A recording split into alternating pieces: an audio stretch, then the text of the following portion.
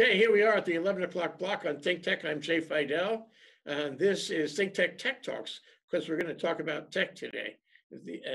We have Randy Minas. He's on the faculty of the Shidler College of Business, but better yet, even better than that, he's into information technology. Welcome to the show, Randy.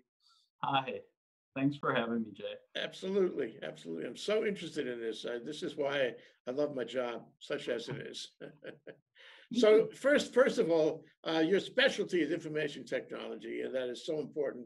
It's important for business, but it's also important for everybody about everything, because we are living immersed in a world of information technology, and we better get to learn it. Right. And so I guess, there's two sides to that question. If you could speak about it. One side is the technical side. How do we make this happen? How do we make it work? The second side is, how does it affect us? How should we deal with it as a consumer of information technology? Am I right? Do you break it down that way? Yeah, I think that's a good way to break it down. There's one, how do we use the technology, and the other side of it is how do we use it responsibly? How do we use it in a way that betters our interactions with each other, and how do we use it and not use it in a way that kind of is detrimental to the interactions with each other. So. And you have degrees in what? Information technology, in business, in both? Yeah, my PhD is in information systems with a minor in neuroimaging, and I have an MBA, and then my undergraduate degree is in neuroscience. So my neuroscience. Neuroscience. That really adds a special dimension. It's interesting, yeah. So my research focuses on connecting neuroscience with IT. How does the information that we process today and the technology that we use today affect our processing of information, and does it have good effects, bad effects, and that kind of I stuff. find that fascinating. Yeah, we have a lab at UH that looks at that. Has it ever occurred to you that the neuroscience of the brain is just a computer anyway? It is, yeah. It's like a computer with a heck of a lot of connections, right? Yeah. At the end of the day, we're all mammals and can never forget. Right. And so we created a system that is the IT systems reflect how our brain actually operates. So let's talk about the program. You guys have devised a program in Shidler. Really fabulous to have this at the university. It's a Master's of Science program. Can you talk about it? Yeah, so we have been working for a few years on developing the Masters of Science in Information Systems, or MSIS program at Shidler. And this is a 30 credit hour program. It's a very common degree on the mainland. It's actually one of the best master's degrees that you can get on the mainland. We're bringing it out here to Shidler, and we're really excited to start it. It starts fall 2020. We've extended the application deadline because of the COVID-19 situation. Lots of things happened in the spring. So the degree is focused on getting the technical aspects of information technology and pairing it also with the managerial aspects of it, as any like an undergraduate MIS, Management Information Systems degree, would do. This is taking it up a notch to the more technical and managerial aspects of it. So who would be interested in this, or who is it tailored for, and who does it want to attract? That's actually an interesting question, but it was originally designed as a bachelor and accelerated master's degree, and that's just academic terms for what we call a 4+1 program. So for our undergraduates that are getting MIS degrees, they can double count 3 courses that they take their senior year as for the master's program. So it reduces it to a 21 credit hour program for them. But then when we were talking with industries and CIOs and everybody out there, they were like, there's a huge market demand in industry for this as well. So there's the full-time program, which is alongside that too. So initially it was designed for the undergraduate that was getting an MIS degree to stay on an extra year and get that extra level of learning so that they could enter the job market that much more competitive. But now it's also there's been a huge demand also from the industry wanting to come back in and get the degree as well.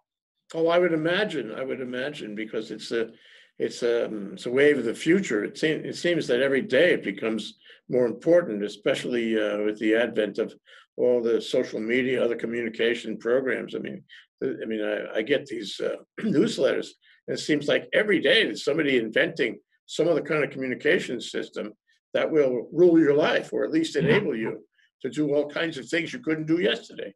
Yeah, Uh, exactly. And I was actually teaching a digital transformation course in the spring to MBA students when we had to go through a huge digital transformation from a meeting in class to meeting online, and we all, in various ways, were thrust into that. And that was an interesting process to go through. And so I think a lot of us can relate to that right now. And how we manage that process is really important to understand. And that's what our master's degree, kind of we have strategy of how to manage that transformation as part of the curriculum. yeah, and it sounds like it borders on the whole communication field. And like, ThinkTech, we do videos, but we also do data processing. Mhm. And we have lots of technologies that support our video mission. And I Right. suppose it's all connected. And so you can't be alone on information technology. You got to be able to touch those other fields and help them or use them. So when Right. I'm in, go ahead, go ahead. Well, I mean, I haven't used this analogy for a really long time, but when I was in the PhD program, I would always argue that it's almost like studying psychology. Psychology affects every single aspect of other areas that we study.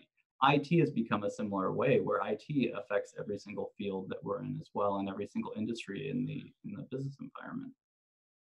I remember, this is 15 or 20 years ago at UH. A lot of the departments, a lot of the researchers, PhD, were devising their own programming. They were going beyond the spreadsheet. Mhm. They had lots of data they had to manipulate and analyze, and they were doing it themselves. And I would say to them, why don't you go to the computer science department? Why don't you go to some central, highly expert group? Do that. And they said, no, we just do it in our own department, and we do it just as we need it, no further than that. And I'm saying that's not really efficient. You have to have experts who can reach out to other disciplines and help other disciplines. Which side of the fence would you be on that issue? Well, I think interdisciplinary work is critical. The lab that I have at UH is with the information and computer science department as well. So it's the two of us collaborating, and so we bring in the highly technical side, and when we pair that up with the more of the business or social science side of it as well. So if I go into this program, God, it's Mhm. very tantalizing. Um, do I program? Do I actually code? Or do I learn about all the various programs that are coming down the pike and being established either commercially or by open source? How deep is the dive? Yeah, So the aspect of the technical side of it, one of the really important things that a lot of our undergraduates end up going into, and I would imagine at a higher level, the MSIS students would be like a data analytics or a data scientist, or eventually managing a team like that. So for that, you need to know how to manipulate data. You need to know how to work with big data sets. But in terms of like the programming or highly technical aspects of it, you'll be exposed to it, but and you'll understand it. But the majority of it is, how do we manage it? How do we put this into the organization in an efficient and effective manner? And how do I know enough about it to manage a team that is going to be working on this very project? So that's kind of where we're geared. It's kind of like, if you have the completely managerial side of it and the completely technical side of it, how do we pitch right down the middle on it Yeah, and yeah, say, yeah. okay, we give you enough technical, we give you enough managerial, and you can be that manager that's Have to responsible do for both. programming. It's about business management at the end. Yeah, Yeah. exactly. So, what kind of classes can you identify some of the subjects that are in the classes offered in the program? Yeah. So we have some classes that will focus on like data analytics and business intelligence, and abstracting up from data to information to creating knowledge for the organization that's valuable. We have advanced cybersecurity course that gives you more cybersecurity training. So that's another aspect that's a really hot area right now. And then data management and enterprise data management, as well as just data management, data governance in general, enterprise resource systems, those types of things.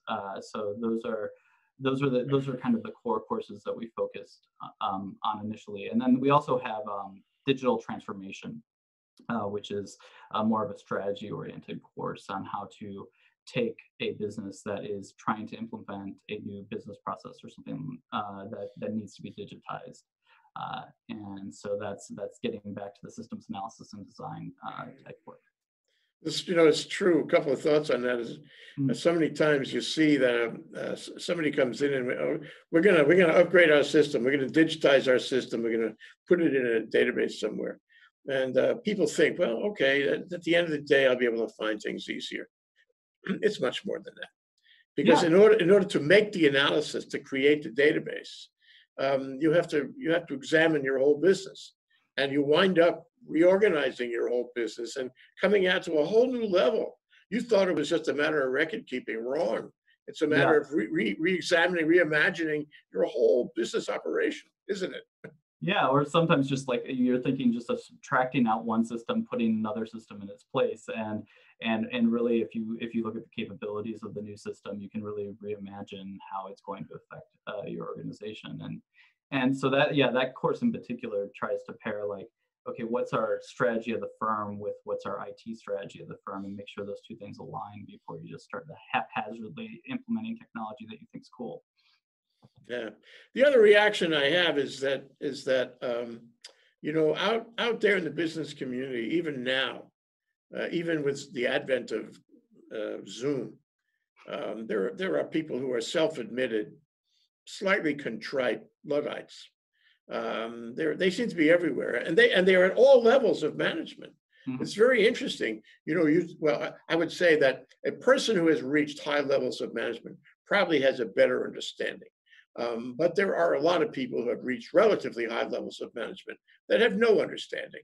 Okay, so when you say that you're going to offer this program as a separate offering to people out there in the field and business, I think is extremely valuable, because it will raise all boats and it will do away with many Luddites that we have today. It will give them management skills that can leverage their whole company. And we need to reimagine a lot of companies now in COVID. We have to get them back into the marketplace, but much more efficient than they were. So this is much more than it seems to be. I don't think this program is limited in any way to Manoa. I mean, to the market in Manoa, the academic market. Yeah. I absolutely agree, and I mean it's serendipitous, right? In a bad way, I guess maybe that the pandemic situation is happening, but it right when we launched the program, and there's a lot of worrying about contraction in UH budgets and everything, but this is one of the programs that really would help make sense of what is going on to industry and how we manage all of the changes that we're going to have happen. And the other thing that I'll just say for people that are watching that are considering the program is that when I went back to get my MBA, it was during the 2008 recession. So also during recessions, it's a good time to go back and get a master's degree and improve your education on any variety of fronts. Sure. Or watch ThinkTech and learn so much. Absolutely. So when does it start, and how does it start, and how are you dealing with COVID in organizing, the material, the classes, the interaction with the students? Right. So the fall 2020, right now we're still following UH guidelines as we have to, and we're planning to be in person in the fall. One of the things about the program that I didn't mention at the beginning was that it is geared towards allowing you to have a full-time job or a part-time job. So the classes are taught at night from 6 to 9 o'clock at night. So you can have that full-time job. Right now we're hoping that they're going to be in-person classes in the fall. If they turn out to be online, we'll be ready for that adaptation as well. But right now we're going forward with the plan of being in person for the fall semester. Yeah. Great. So if I am watching and I want to know more about this, where do I go? I get a website? So I can send you guys the website information.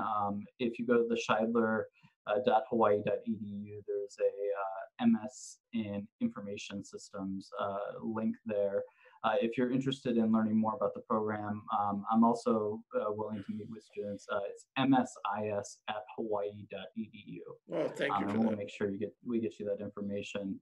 And so the applications, we're doing rolling applications probably through at least the beginning of July. And there's a $100 application fee. And the tuition is $887 per credit hour, just so. So what's the prerequisite? Anything? Prerequisite, we'd be looking for business experience and some technical experience. It doesn't have to be exactly like you've taken, you have a deep understanding of networking or whatever, but working in a business with IT people, for people that are coming back in more of a managerial role. Having worked with the IT department, that will be enough for you to start. If you're undergraduates in English and you've kind of been working, in hospitality jobs or something like that, we might want you to take a course or two to get the technical prerequisites that you need, and the managerial prerequisites you might need to get to the level of the master's program. So you'll help me tailor it to my own situation and my own expectations, I guess. Yeah, I mean, we're in Hawaii. We're in a community where we want to try to help as much as possible and help each of the students kind of achieve what they want to achieve, while keeping standards and everything in place as well. One thought, and we've heard this many times in the last few weeks, is that people don't want to return to a mono economy with the hotels. They want to have a more diversified economy. Now, we've been having this conversation since statehood, and it never really got traction. Look at us now; we have a mono economy. But when they talk about reinvention, they talk about technology. They talk about getting back to the dream of the 80s, 90s, to have a technology sector that really makes money. And it seems to me that what you're offering does feed into that, because an executive, an entrepreneur that has this kind of managerial view of technology is more likely to be able to succeed at an entrepreneurial attempt, using the skills in this program. Yeah, I think absolutely for small and mid-sized businesses, this is critical information to help give your business a leg up, especially if, heaven forbid we have to go back to the social distancing and isolation, having that e-commerce side of your business in some way, shape, or form, and having the ability to get that up and running or promoted. That's important. But just in general, having a small business person with a knowledge of how to promote your business through technical means is just as important as the brick and mortar store. Sure, and likely to become more important. But let's flip to the thing you and I were discussing before the show, which I enjoyed our conversation so much. And this is the ordinary schmo, who's out there in a world of digital media and high speed communication all around him, where he is drawn to it because he feels that, or she feels that he has to watch out for every email, every message, because any one of them could bite him. And so he's walking around in a state of anxiety all day, chasing the information that's in there that directly affects him. And thus he gets married to it, and he gets dependent on it. And maybe he's unable, in a biochemical way, a psychological way, unable to properly process this. So he accepts things that are not true.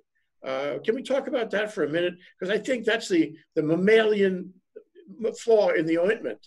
That here we have this high science, and that we're emotional, we're biochemical individuals. Can we handle it yet? And I think that's what you've been studying and thinking about for a long time.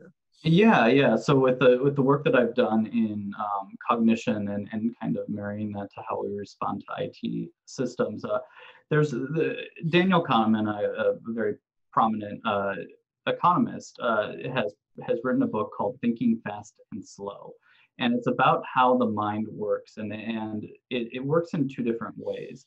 There's what we call system one thinking, which is really, really fast automatic thinking. So, things that you do that you don't even think about. Like, when you're driving to work, you're not thinking about everything that you're doing in the car necessarily, unless that your attention has to be focused on it because there's some danger in front of you.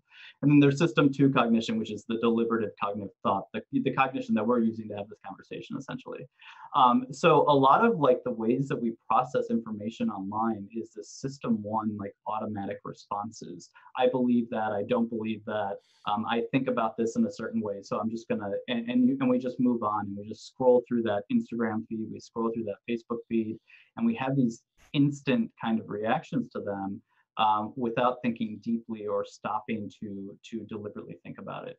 And so it's called confirmation bias, where we believe what we want to believe, or we believe what we believe in the past and what has shown us to be true in the past. And we see something that contradicts it, we tend to divert back to what we already believe.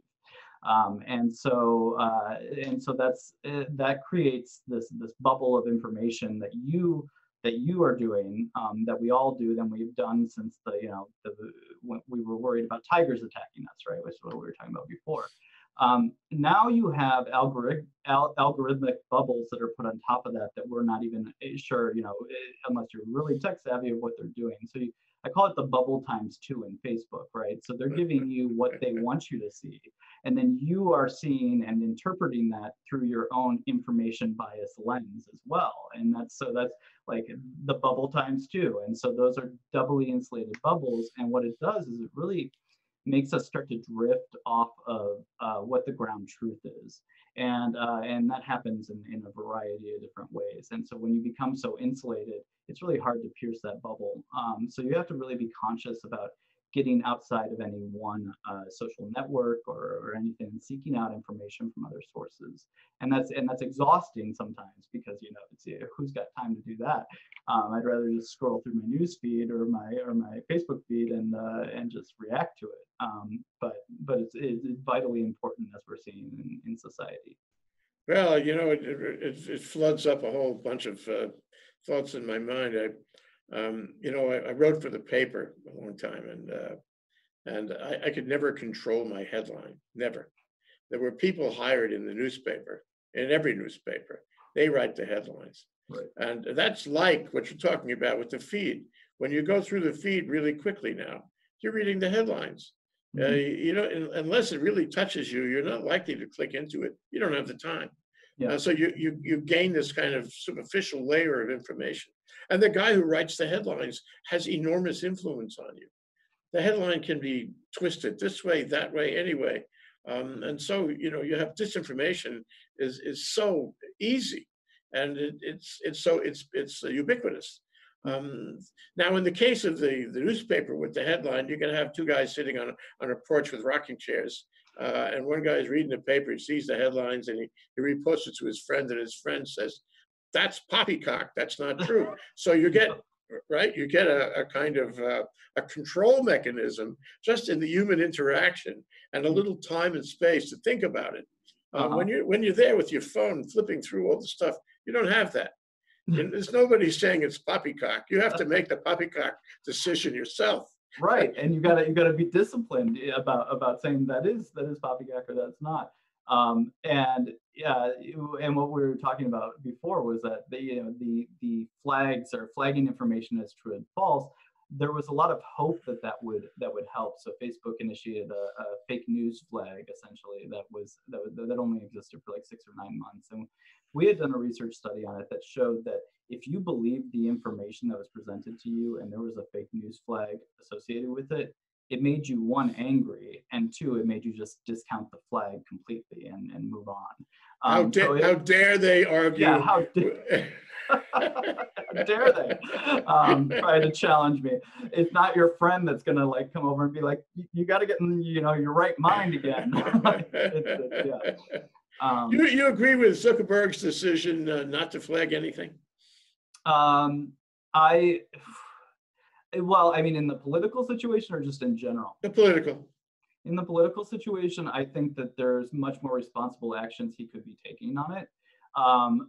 The flagging the information that Twitter's doing, while it is serving a some purpose, I'm glad they're trying to do something. It's likely to result in the same the same thing that we found in our study, that people that believe the tweet are going to believe it and say, okay, Twitter, I'm mad at you for putting that there. And people that didn't believe it were like, oh, I'm glad that Twitter put that there. I don't believe the tweet anyway, and it's not going to move anybody from the discourse. But getting that information, allowing that information to come out there and kind of percolate through society is what the real danger and problem is. And so as much as we can create interrupts on some of that, where we stop and think. I mean, that's the poppycock thing that you were talking about. Your friend, saying you're reading something that's clearly not true. We did a study. We're working on getting it published right now, but we looked at if we had people rate the credibility of the news source, almost like a Yelp rating, while they were going through their Facebook feed, and it just had them stop and consider whether they knew it was true or whether they had personal knowledge of the situation and the credibility of the news source. That created them to think more deeply and be more critically approach the information. Randy, I've been thinking about that for years. I think you're totally correct on that. I think I was going to ask you in the remaining time, what is the solution here? Because it comes at you faster, you're more suggestible, it happens more quickly to more people, it can redirect and have a negative effect on huge multi-million populations in instants, in seconds. So how do you control that? And I think what you just described may be a real solution. We gotta save ourselves from this. It's not healthy. There's got to be a solution, and it's got to come from the people who understand what happens in information technology. So the rating system would be very influential on me. If I saw that this source was a negative source, I would take that different. Even if I otherwise like the media. So I hope this can happen. How can it happen on a large scale? I mean, we've got to get policymakers somehow involved, or we have to get the organizations themselves, Facebook, Twitter, the social media giants, to be willing to make some sort of strides in that area. And I don't think all of the social media giants are unwilling to step into the area. I just think that they've gone a little bit into it and have seen some things that haven't worked, and so they're kind of more reticent now to try to put other things into place, even though right now is when we critically need some of that in place. Well, this could come out of your program. It could come out of the Shidler School. It could be a system of ratings where you have multiple sources of ratings on a given author or publication. It's like eBay. I'm surprised that Pierre Omidyar hasn't done this for eBay. For Civil Pete, which is it's one of his companies. So, although it's a nonprofit, he started it. And the idea would be is that the reader writes the rater, the reader rates the writer. All kinds of media, all kinds of data interpretations go in there. And at the end of the day, you have a metric, and the metric is very influential on how you take this particular piece of information. But the other part that's really, really key is just getting the person that's doing the rating to stop and think for a second too. So if you're going through Facebook and they say, could you please rate this headline that you just are scrolling past, if that gets the person out of this automatic accept and just kind of let the information come in, then that's going to create some difference too. And these little changes add up to big changes in our behavior in the long run. Yeah, there's no reason why something like this couldn't be done, I think, and it would have I think it would catch, and it would be very valuable. And so your program is very valuable, your whole area of examination on this. I really appreciate it. Appreciate you coming on the show. I hope we can get to talk again soon, Randy, and I wish you well on the program and on dealing with COVID and developing the program. Yeah, well, thank you very much, and thank you for the opportunity to come on here and chat about the program and the other stuff. I love doing it, and I hope we can get to talk more too. So I'll send some information, a program information packet that you guys can put on online or something. Thank you, Randy. Randy All Minas, right, thank you very much. Shidler School of Business. Thank you so much. Aloha.